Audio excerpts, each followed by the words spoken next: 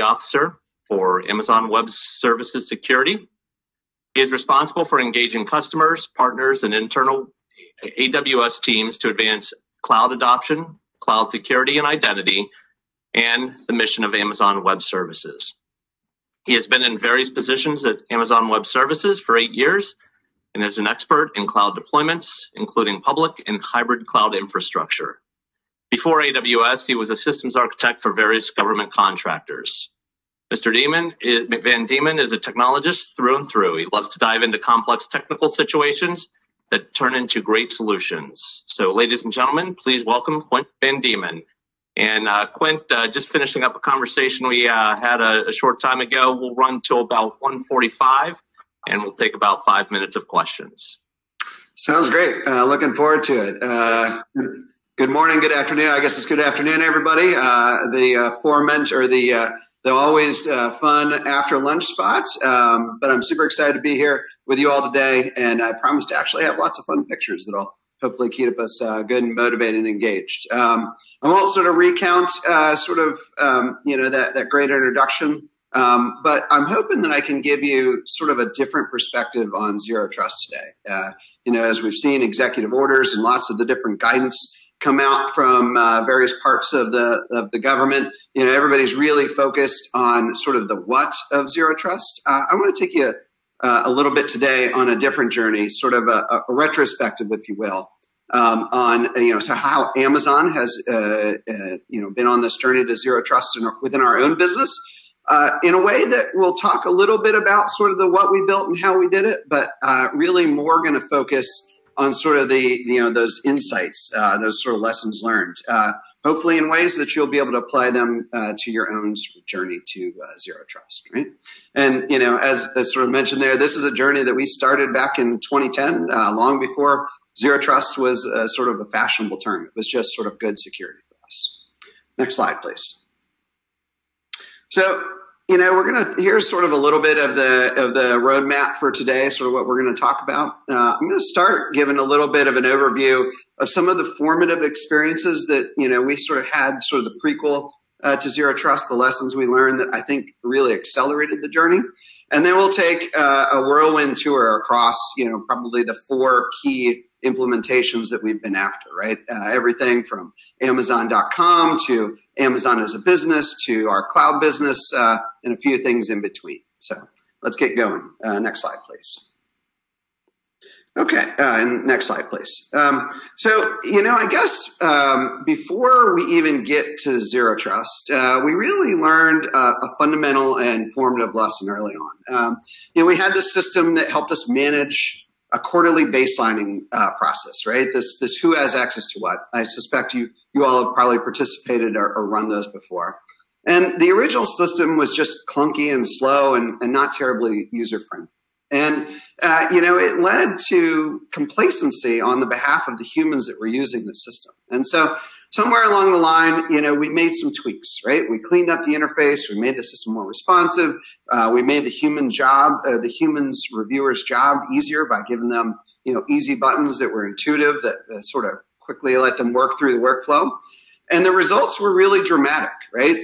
Something on the order of 70 to 80% of the permissions that this system was responsible for managing were pruned in the next cycle just after those improvements. And that was essentially more than had been pruned in the entire previous existence of the tool. And, we walked away with that with a really key lesson that security is it's unfashionable in security realms to describe it as a social engineering problem because that carries a lot of connotation. That's sort of my asterisk there. But maybe better put that security is a human problem and that user experience really is everything. Next slide, please. Sort of interlaced with that, that same system really helped us understand that these notions of ownership and access control are really, really symbiotic. You can't sort of do one without the other, much less sort of work towards least privilege. Now, it stands to it's fairly obvious that you have to have, good and accurate ownership information to be able to figure out who should be approving access requests, right? But The inverse is also equally true, right? And that's maybe the lesson we're trying to convey here, is that you can use access requests to force good ownership data. If ownership, requests aren't being processed properly, you forward them up the tree, you escalate them until you eventually find somebody within the organization that does own that, even at a high level, and can sort of properly delegate it back down, right? And, we use these sort of symbiotic relationships a lot within Amazon, but we really found this one to be particularly powerful. And, the so what here is that, much of what you end up trying to get to around zero trust really is deeply rooted in ownership. And, without that, it's sort of garbage in, garbage out. Okay, next slide, please. Okay, so now let's, with those sort of prequels out of the way, let's talk about some zero trust implementations across Amazon. The first one we're going to talk about is what was at the time known as Amazon AAA, Authentication, Authorization, and Accounting. Next slide, please. So this is probably how you foresee Amazon.com, right? Paper towels and anything else that you want to your door in 2 days or less. Next slide, please. But this is how we see Amazon.com. This picture is actually representative of what Amazon.com looked like in 2009. But even then, back then, it was tens of thousands of microservices that work together, often in very lengthy call chains to produce that unified customer experience. If you looked at the call graph today, it almost looks like a picture of a universe somewhere. It's all the points are so small and distant. So, but the point being not the specifics, but that it is truly this web of systems. Next slide, please. So now, again, way back in the day, we're talking, in the pre-2010 era. We had sort of gone through this evolution to microservices. But our security model still probably wasn't that great, right? It was very, I'd say on par for the time. But it was one that was rooted in, sort of exactly what Zero Trust tries to espouse against these days. It was very network perimeter centric. We had a whole bunch of these microservices on the inside that was deemed to be good. We had everything else on the outside that was all deemed to be bad. And then, the microservices could simply call one another over RPC if they essentially knew the IPv4 network address of the corresponding service. So, that again, is a really sort of soft center model. And there wasn't really much that would stop either a misbehaving service or a misbehaving operator from doing something somewhat nefarious within that good zone. So we clearly knew we needed to do better. Next slide, please.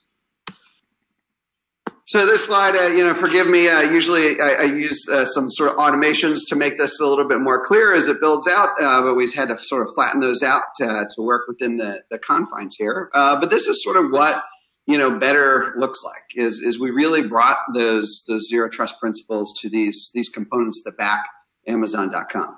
The services themselves were split up into individual resource containers that were that naturally isolated both the components of the given service and the operators of that service. We then had a sort of service registration portal that let these service owners go, register their own service, make access requests to be able to call other services. That lesson number 0 was sort of firmly in mind. We were able to, because we had good ownership data, we were able to pre-populate most of what they were looking for. Nobody had to go looking up what the email address was for the owner of, service number 2. So it let us pre-populate a bunch of things, keep the workflow simple, and focused on it being a really valuable tool for the service owner and not sort of outwardly a security solution. So then when, service, the recipient of the access request, received that email, again, sort of managed by a nice workflow, and they looked at who was asking to connect and why, and they hit the button to say, I approve this connection. The system orchestrated a couple of things on their behalf, right? One is it used APIs to create this very private software-defined networking link. It's sort of illustrated there in pink. in a way that, if service 1 and service 2 didn't have any need to talk to one another, they physically couldn't. There actually just wasn't a path. And this thing created those paths on demand. Second, it provisioned and delivered provisioned and delivered security credentials for service 1 to be able to authenticate into service 2, right? And, that sounds like a trivial thing, but really done at scale, those sorts of credential management or secrets management challenges can be really burdensome. And we didn't want these service owners to sort of think about it. Third is it created an authorization policy that, really, sort of got in the middle of these connections and really mediated who could actually, sort of call one another. And particularly sort of not just can service 1 call service 2, but can they do it on behalf of this given user under this given context, right? And then fourth is it deployed, and we'll talk about this in a bit, why this is important, is it deployed some local infrastructure into those distributed sort of private enclaves that facilitated the evaluation of these decisions in a very locally centric way, right? And so, at that point, each of these services had, sort of these, a very simple way to sort of turn this on. It had, these service owners had a portal where they could, view, these connections and make these requests. But moreover, this same portal also gave them a lot of great operational data, right? They, for the first time, understood, well, what other services are calling me? Why are they calling me? And it was really, that was what these service owners really derived as the value, was these great new, operational insights about their service. Sort of the security was coming along for the ride. Okay, so let's move on and talk about what we learned. Next slide, please. And I sort of already maybe touched on this a bit, but this was the real sort of key lesson from this system, is that while security is usually the outcome we're talking about with Zero Trust, it's the key customer in this equation, particularly as it applied here to Amazon.com, were those service owners, not the security department, right? Security sort of came along for the ride under the banner of giving folks good operational tool, right? That sort of the catchphrase was security was the medicine wrapped in operational excellence candy. And it really, we use that to really build onboarding, and roll things out without them being super painful. Next slide, please. The second sort of lesson learned here is that, the system really was it's whenever a team that maybe doesn't focus on security is trying to, implement stronger security, they're always worried about breaking things, right? And what the system, I think, really did a great job of was giving folks guardrails and insights to allow them to turn on the security confidently and know that they wouldn't break stuff, right? And so in this particular case, this AAA system had both audit and enforce modes, right, is something that's fairly common in security systems. Allow them to do is, you've got this, again, big mesh of services onboarded, some haven't, and you need to give people a way to sort of slowly onboard all of their dependent services and not sort of be able to flip or not, and give them confidence that everybody that depends on them has sort of similarly onboarded before they flip that magic switch into enforcement mode, right? And, the details sort of don't matter here, but that was really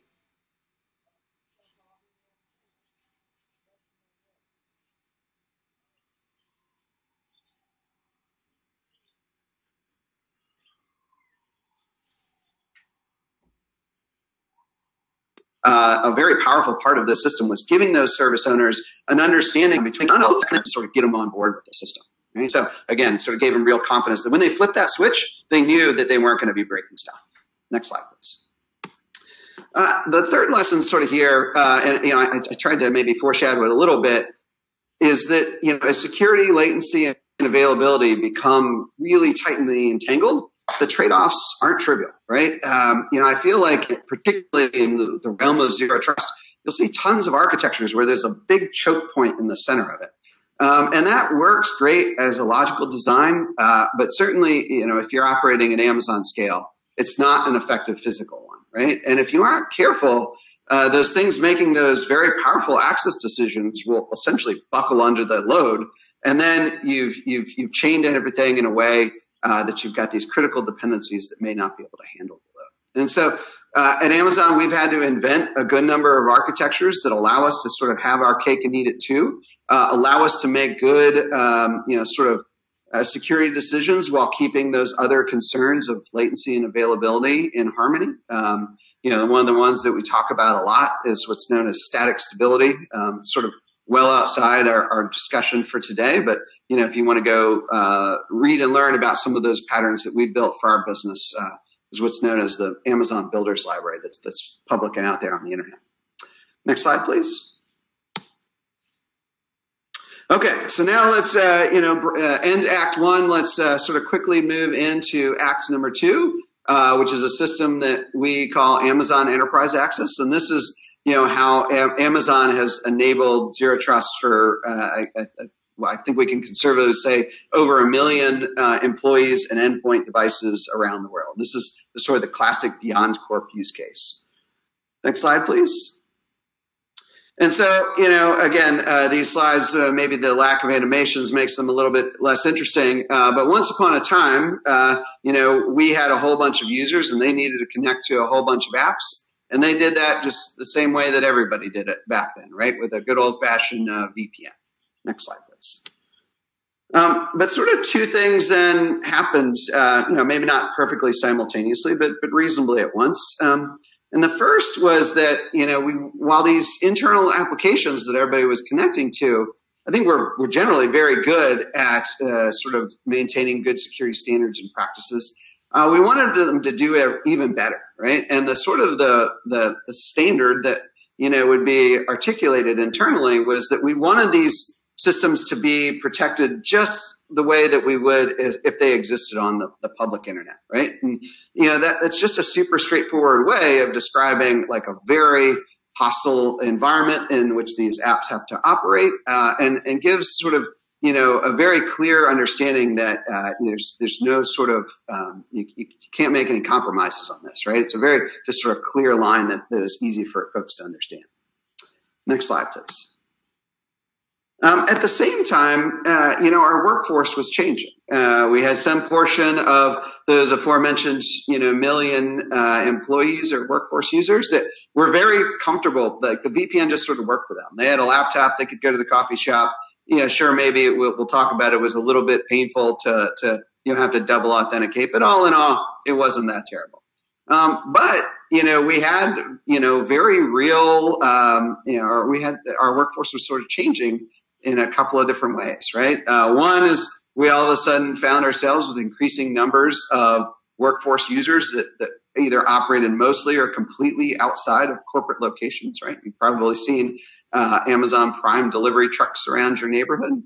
And we also had, while they sort of fit in that first bucket, those corporate users with laptops, we had just increasingly numbers of on-call engineers that, might be out at a son or daughter's, soccer game or swim meet. And, if they were on call, we didn't want them to have to be lugging around that laptop and, or dashing away back to the car just because they got a page or they got an alert. Next slide, please. And so we definitely, missed a little flattening of the animation here. Apologies for that. I'm not sure if we can sort of click through it. I'm not sure, what got kind of mashed here, but we'll forego the graphic, but what was born was essentially this system known as Amazon Enterprise Access, right? The sort of guts of it are, a custom OpenID Connect identity provider that's got, really strong integration with hardware-backed security keys for really strong user identity. It's got a custom device agent on all of those laptops. It's got mobile apps for iOS and Android. That gives us posture assessment, and sort of all of the systems give us posture assessment during authentication. And then it was, again, sort of back to that, the service owner is equally the customer, had this notion of one-click enablement, right? Where, an application owner could go in with confidence, into a portal, say that I want my application protected by AEA, and the system sort of took care of the rest. And that empowered sort of two things. One is they knew that system they were going behind had been engineered by real experts. And two is, we were very purposeful about sort of the onboarding experiences. And 99% of those applications actually onboarded with zero downtime whatsoever. So, all right, let's move on, especially given the sort of the chaos of that slide, please. So, again, what are some of the takeaways that we have here, right? So similar to sort of AAA, in this case, zero trust, and I really try to harp on this a lot when I talk with folks about zero trust. Zero trust is the how. It wasn't the what. We didn't build AEA strictly for security's sake. We built AEA so our employees could be more flexible and happy in their work, right? And that the security, again, sort of came along for the ride. But I think that's a super important point to just be focused on, the real business outcome we're after with zero trust, and not get fascinated with zero trust for zero trust's sake. Next slide, please. So the next lesson here, right, is and I've sort of touched on this tension before, this notion of really being deliberate about the service owners being the customers as well. Is another thing that this tool really did is it avoided the proverbial sort of trade-off that our application teams are so often forced to make, right? In this case, instead of going out and running this big campaign and saying you service teams need to go do all these things to make your apps ready to be on the internet and defer all this great functionality that you want to give to your users, the centralization of that central service, coupled with sort of that great onboarding experience, made it so they didn't have to sort of take that trade-off, right? They whether it was making the flipping the switch super simple, which I sort of already described, or sort of having these managed protections, it made it so that they could onboard confidently and safely without sort of taking the time or making these unnecessary trade-offs. There were also sort of extra carrots along the way, right? So I mentioned a mobile app, and so this was sort of a for free carrot that we could offer to these service owners that if they onboarded to the system, they were going to be able to get mobile access from the workforce to their applications sort of for free. And all of those things again. So now we're not only not making them choose a trade-off between security and features, we're actually bringing them features that they didn't even have sort of in their minds. Next slide, please. Cool. So, I think I'll go through this one quickly because I've already mentioned this, a handful of times, right? But, again, getting the end users, sort of giving them an appetite for this stuff is really a key and powerful driver of adoption. AWS security, Amazon security didn't need to go around to all of these service teams and say, thou shall do this thing. Like is so often the case, because we had that workforce that started getting a taste of it, and they started to expect it, and they started to lobby the various, tens of thousands of application owners, on security's behalf, right? It became this expectation. It became, sort of a shameful thing for your application if it required you to get on the VPN. Now the VPN is still there. It probably maybe always will be for certain things. But it was a really, really powerful, just having the end users be the advocate of the system was a really powerful driver of adoption. Next slide, please. Cool. So I really want to leave some time for some Q&A at the end. So, we'll go through Unfabric pretty quickly. This was essentially removing our corporate networks from Amazon offices. Next slide, please. So this is where we started, right? It's important to note that the corporate networks very distinct from our production networks, but we largely had, these corporate networks were sort of deployed everywhere. Next slide, please. And they made sort of no distinction between a lot of things. And the lesson here, and maybe this one's a little bit of a duh moment, but once your users can essentially access everything they need over the internet, the AEA system that we looked at before, that's all they need, regardless of where they are. So next slide, please. And so that's what we did, and it looks like the animation has maybe failed, or the flattening of the animations has maybe failed us on this slide again. But what we essentially did is we shrunk the corporate networks out of those office buildings and purely into the places where applications were hosted in a way that just had a tremendous reduction of the surface area of our IT estate, right? So in the interest of time, let's move on, please. The lesson here was that, beyond just sort of the security one, it also just had this, by decoupling the deployment of these, big, thorny corporate networks to these sites, it really let us, flex and grow our business much, much faster. We needed to expand to a different geography. Awesome. Next slide, please. So finally, we're going to look at cloud services, right? And these are a little bit different because cloud services were sort of born day one with zero trust in mind. Next slide, please.